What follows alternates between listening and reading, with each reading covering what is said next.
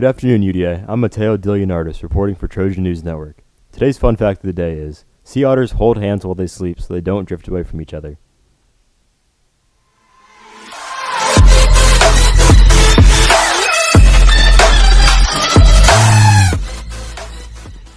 If you see Christopher Barba today, wish him a happy birthday.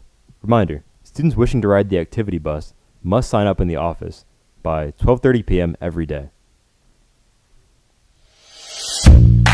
Hey guys! Yes, you're saying it right. Yearbooks class of 2020 to 2021 are sale. It's $60 for a limited time only. Visit www.justinsyearbook.com and get yours.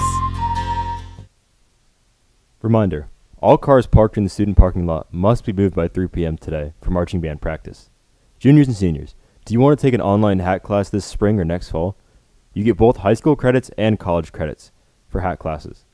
To schedule an online hat class for the second semester, you must work with your high school counselor now to ensure the paperwork is completed by December.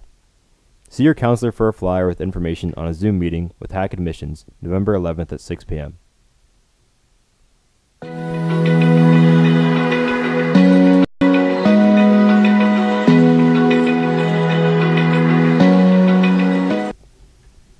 Good afternoon, UDA. I'm Peyton Simmers here with your Trojan News weather. Currently, it is sunny outside and mild with a temperature of 73 degrees.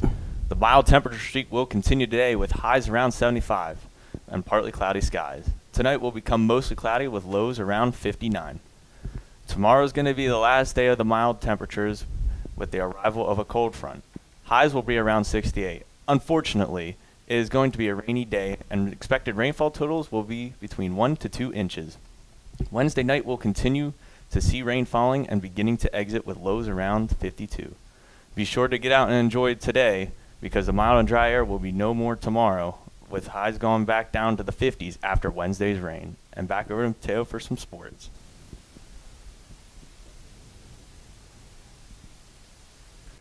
Attention boys basketball. Open gyms for this week will be Wednesday and Thursday instead of Tuesday. The football team traveled to Newport last evening to take on the Buffaloes. The Trojans were coming off a long layoff due to the COVID-19 pandemic. The Buffaloes would prove too much as they would come away with a 42-28 victory.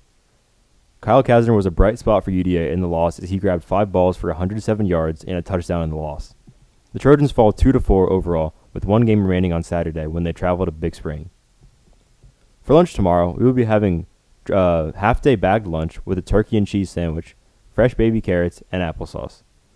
That's a wrap for TNN. Thanks for tuning in today. Have a wonderful day, and remember, in the Trojan Nation, we rise together.